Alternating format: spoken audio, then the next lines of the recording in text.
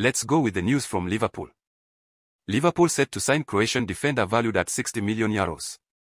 Liverpool aren't the only team looking to sign Josko Gvadiol, and they will have to face competition from London rivals Tottenham.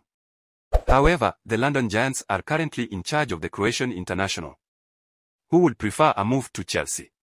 Josko has been heavily linked with a move and was also a target for the squad during the summer transfer window. However, Liverpool were unable to sign him at that time, and it will be interesting to see if they can secure his services at the end of the campaign after maintaining interest in him.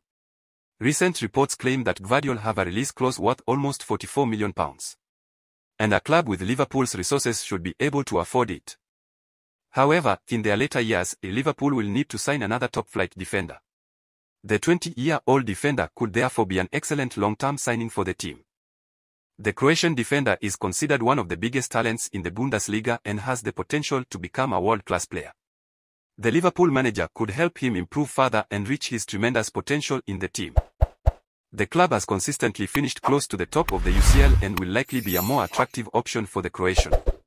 This was the latest news from Liverpool. Don't forget to like and subscribe to the channel for the next